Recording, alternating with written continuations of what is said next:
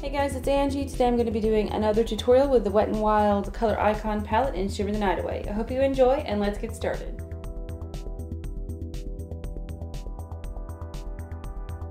I've gone ahead and prime my eyelids with Stick It To 'Em primer from Sedona Lace. I don't know if I'm holding that right.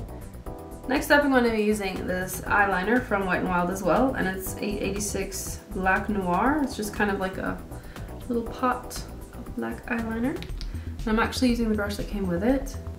Just going to pick a little bit of that up and place it onto the eyelid, just on the actual part of the eyelid that moves, your mobile lid.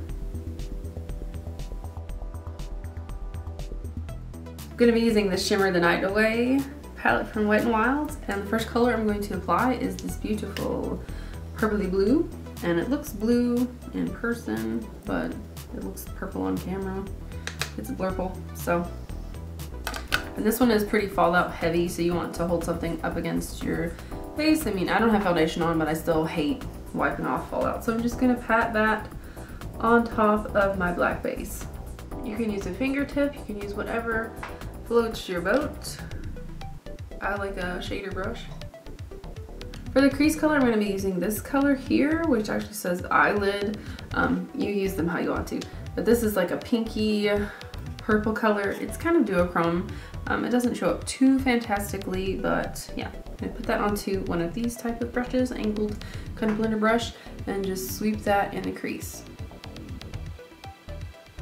Very 80s kind of clash of the colors. Now, you'll see that this looks pretty rough. It looks like I drew on my eyes with crayons. There's no like blending here yet, but we'll get there. This looks real good. Gotta keep going. Gotta keep going if you want to blend it out. You want to grab a little bit of that blue color and start kind of working your way up into the pink. Repeat the process on the other eye. Wait a while.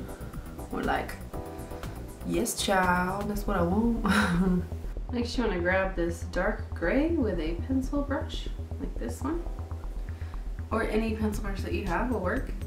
Just kind of, I like to roll it in there and then tap off any extra and then maybe dab it on my hand a little bit just to get rid of any of the extra.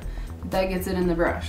So I'm going to put it right here on this outer corner of the blue and then kind of fade it up into the pink and purple and then fade it into the blue.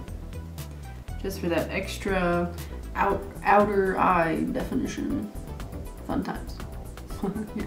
This will really help those of you who have eyes that are closer together because it's going to create this outer eye shape and kind of widen your eyes. I'm just using that white frosty shade at the top of the palette for the inner corner highlight. I'm going to go ahead and line my waterline with white. Now I'm just going to apply that same blue that's in the palette. I'm going to apply that wet, just kind of slightly dampen your brush, and then run it along my bottom lash line.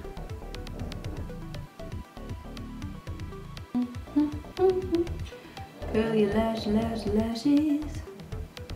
Snort, Bowie tonight. Add a little mascara, black mascara, and I did curl my lashes, so no need to worry.